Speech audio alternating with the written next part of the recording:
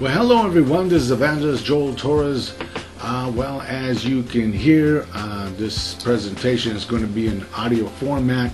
I apologize for not having the time to tape the program and getting on the set to do everything, but it's just due to my schedule, and I'm getting ready to begin to work with another ministry with their telethon for the next 10 days, and so that's why I'm doing this in this format right now. But I will take this on set as soon as my schedule calms down a bit, and I will do that. In any case, we're going to be looking at Luke 11, and this is regarding the Lord's Prayer, and I'm calling this "The Kingdom Draws Near."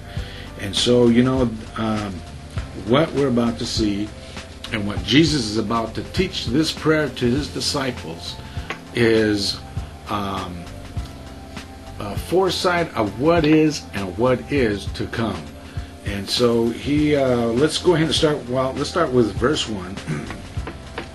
And it says this: Then he was praying in a certain place, and when he stopped, one of his disciples said to him, "Lord, teach us to pray, just as John taught his disciples." And he said to them, "When you pray, say, Our Father, who is in heaven, hallowed be your name. Your kingdom come, your will be done, on earth as it is in heaven. Give us daily our bread, and forgive us our sins, for we ourselves also forgive everyone else who is indebted to us, who has offended us or done us wrong. And bring us not into temptation, but rescue us from evil." Now we're going to continue, and we're going to see the three categories of what we've been talking about. Now I'm talking about the God reality, the God initiative, and the God provisions. So let's start. First of all, we see that Jesus is telling them that you now have communication with God the Father, and that God the Father will now reestablish communication with man. Because of what Adam did and fell in sin, it separated us from God. But because of Christ, and because they had Christ with them, and that and they believed in him and had faith in him, they now had access to God himself because of Christ. And so, in any case, now we see that the kingdom of God is about to be reinstated back here on earth, and and through Christ, the authority that Christ will release to his disciples is now available for them, because they also now have communication with God. So there's a place of reconciliation taking place. And so what this prayer is showing us, that God is about to reveal himself to man once again, just as he had revealed himself to Adam. And so we now have a relationship restored. And so now Jesus is showing them that heaven is approaching, and that God is reinstating his presence with man one more time. And that everything that he had directed Adam to do is now being reinstated, and the authority of taking dominion. And so, you know, when we think about that, we think about the Garden of Eden, you know, let's remember that the Garden of Eden wasn't covered the whole earth. It was a patch of real estate that God had planted for Adam to continue the work and to expand that garden. And we know that because when he fell into sin, him and Eve, they were kicked out of the garden. So in any case, that garden was designed for Adam to continue the work and to finish what God had started. And God had given him, through the power of his glory, to lord over and to have a kingdom governship, expanding the kingdom here on earth. And so now, through the teachings of Jesus and the disciples they're learning now a prayer that is showing them God's perfect will. And so now the glory of God is showing, through this prayer, showing us that the glory of God is to be upon man one more time, And not only that, that we began to, we're able to have the likeness. Remember, we learned about the likeness of God. God is reestablishing that likeness, is reestablishing the image that we were created in.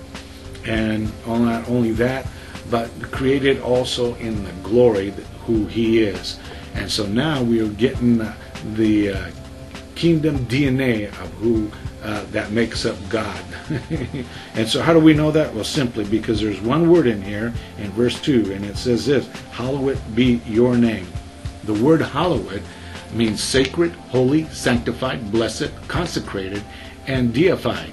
What does that deified mean? It means to make divine nature of God. Remember, we learned in Colossians 2 verse 9 that we were also given the Father, Son, and Holy Spirit in us, so that God could fully express His nature. What? The fullness of His glory once again. And so here Jesus was showing them what was about to be reestablished and what they would be able to have, and that they would be able to be in a position of asking God what for instruction, or in asking God and listening to God of what the next steps will be by faith, and how to have that authority and have the authority to take dominion once again. So here it is, Jesus is saying, hey, the kingdom is going to ascend, and the kingdom is going to be reestablished here on earth, and you're going to have the authority given by God through me to take dominion, to have kingdom governorship once again as Adam did. And so Jesus is showing them what it is and what is to come. And so we are seeing in this prayer that God is reestablishing and reinstating that authority to all of us. So amen. And so not only that, but now we're learning that the glory of God is going to reestablish what? For man to know the God reality, to know the reality of His nature, to know the reality of His perfect will, and know the reality of walking in His presence and in faith. Amen. So here we see the first part of the God reality that's going to take place. The glory of God is going to be revealed, and we are going to be operating in that likeness. What? That likeness that comes in what? That is sacred, holy, sanctified, blessed, consecrated, and deified. What is a deity, a DNA, what I call divine nature appointed. We have been given the kingdom DNA, a divine nature appointed to us, filled with authority to take dominion and take back what belongs to the kingdom of God. Amen. So we see this first part. So what is that that is going to be released? Well, not only the nature of God, the DNA, and the God reality, but revelation, so that we're able to walk in the full knowledge of God. That's the first part. And we come in that likeness with great authority.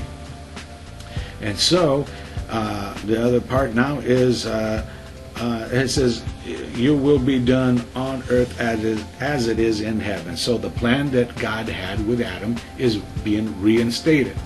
God has a plan. Remember Jeremiah 29:11, for the Lord, for I know the plans I have for you, declares the Lord. God is declaring those plans that He had with Adam and has with each one of us, and declaring them to be fulfilled under that banner of His glory and His presence. Amen. So the God reality is now coming into fruition, and which has given us revelation. Now the plan, what God has originally is now coming here and being reestablished here on earth. Amen. So now we see the initiative, the plan. Now what? To walk in the operation of that kingdom governorship.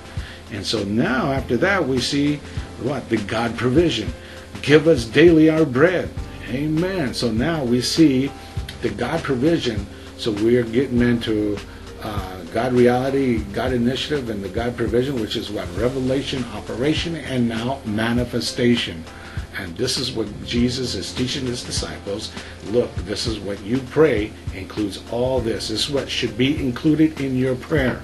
Amen. So that brings the fulfillment and the fullness of God's will in your life to having a kingdom outcome. Amen. And then we go right into, and forgive us of our sins, for we ourselves also forgive everyone who is indebted to us. And it also bring us not into temptation, but rescue us from evil. Now we see what is to come. What is that? Salvation, redemption. And so now we see the manifestation of God's perfect will for man, and reinstating that relationship, having that communication once again. And so now we see salvation coming into play, redemption to bring us in a place of righteousness, so that we are justified to having complete free access to God once again, and access to releasing that what we release here on earth shall be released in heaven, and what we bind here on earth shall be bound in heaven. Amen. And now Jesus, after he shows them this prayer, now he's going to give them an example of a kingdom attitude that we should have in us when we are pursuing God and pursuing the promises. Now look at this. Now here it is in verse 5 and 6. Look at this. And he said to them, which of you who has a friend will go to him at midnight and will say to him, friend, lend me 3 loaves of bread, for a friend of mine who is on a journey has just come, and I have nothing to put before him. And he from within will answer, do not disturb me. The door is now closed, and my children are with me in bed. I cannot get up and supply you with anything.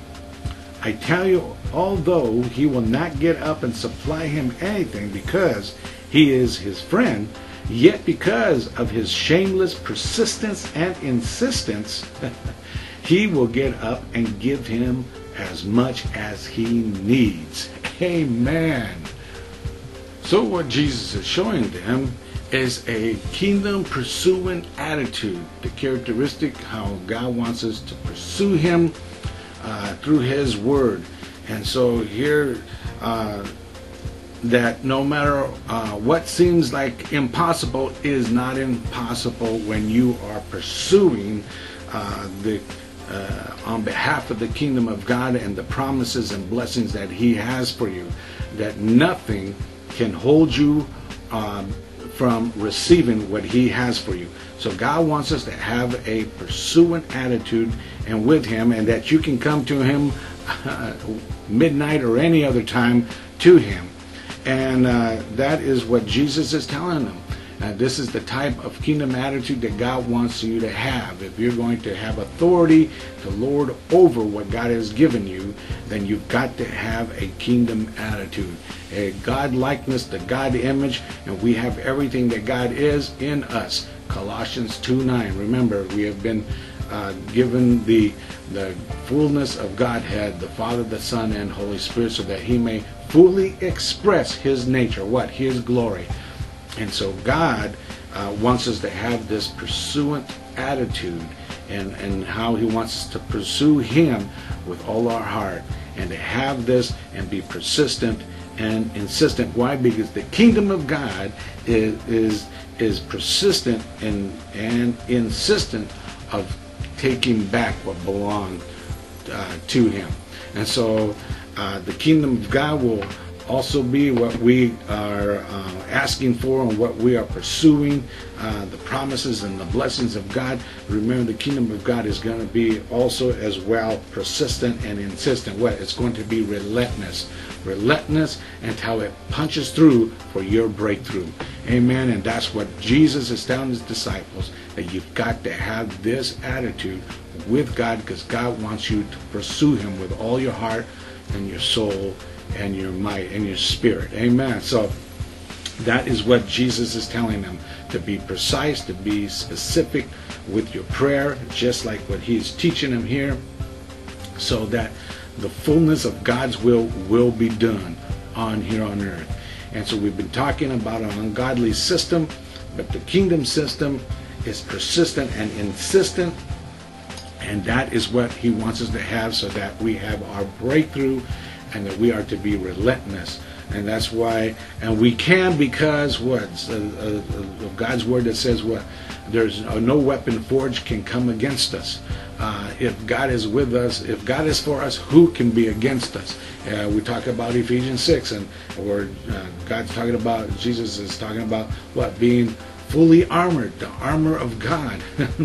So to fight the good fight of faith, we're to have a warrior attitude, a pursuant attitude, just like this person, until he got what he needed. Because sometimes we're going to we are going what God wants us to do, but then there are things that are people and sometimes circumstances that will be like a barrier, or be like one that's stubborn to release what belongs to you, what you need, your breakthrough. And God wants us to have that pursuing attitude with him and with what we are going after, through the power of his glory, in the likeness of who he is. Amen. Okay, why? Because we have that divine nature appointed to us. And so then Jesus goes on and expands on this and says it right here in verse 9. Look at what he says. So I say to you, ask and keep on asking, and it shall be given you. Seek and keep on seeking, and you shall find. Knock and keep on knocking, and the door shall be opened to you. For everyone who asks and keeps on asking receives, and he who seeks and keeps on seeking finds, and him who knocks and keeps on knocking, the door shall be open. Amen. Amen. So now we're seeing what is and is to come in this prayer. And in this prayer gives a glimpse of the type of characteristics or character likeness of God that we need to have, and how to pursue him and be insistent and be relentless, because we can be relentless, because we have the authority and we have the kingdom of God behind us. Amen. Praise God. So now in closing, let me go to Luke chapter 17 verse 20, and here Jesus gives another example of the kingdom coming. Look at this. It says, verse 20, Luke 17, and it says this: asked by the Pharisees when the kingdom of God would come, he replied to them by saying, the kingdom of God does not come with signs to be observed or with visible display, nor will people say, look, here it is, or see, it is there. For behold, the kingdom of God is within you, in your hearts, and among you, surrounding you. Amen. So we are seeing that the glory of God is not only in us, but upon us, the anointing, the empowerment of that anointing through the power of the Holy Spirit, and the kingdom and the glory of God, once again, as it covered Adam, now covers us. It surrounds us. When the kingdom of God is coming down, it's about to bring an atmospheric change. And let me tell you, right now, because of the glory of God, and we get this revelation, we will cause a shaking, an atmospheric spiritual change in our world right now. You see, because the world's talking, the system's talking about change. Well, they're not going to get it, because they're trying to bring it under their own power. But when we come under the kingdom system, the governorship of that kingdom and the authority given to us through Christ Jesus, we can cause an atmospheric change where we live. And what is before us is subject to change because of God's word. Amen. And that's why I stand on 1 Corinthians 4:20, for the kingdom of God is not a matter of talk, but of power. In Jesus' name, thank you, Lord. And so, now, this is what Jesus was teaching his disciples. And so I want you to meditate on this word. I want you to just pray. I want you to, what the word says, Selah, meditate, chew on it. digest it in your spirit and get the revelation that you need, and understand that that you have the likeness, you have the DNA, the God DNA, the divine nature appointed. God has appointed His nature, His likeness, His image in you, and with everything that He is in you as well. Colossians 2:9. Remember that. The Father, Son, and Holy Spirit. Amen. So that He may fully express His full nature in us and through us, in Jesus' name. Why? Because the kingdom draws near. Well, that concludes this program. Thank you so very much for joining me. I'm going to, once my schedule lets down a bit, I will take this on video as well. So I'm going to be busy next week, and so I'm not sure whether I will have anything next week, but I will make sure and give you an update. I will need to make a couple announcements, and I'll do that in a few days from now. Thank you. God bless. Have a blessed week. Please make sure, if you have any prayer requests, send them in at jtorresministries@msn.com. Love to hear from you. God bless. Bye-bye.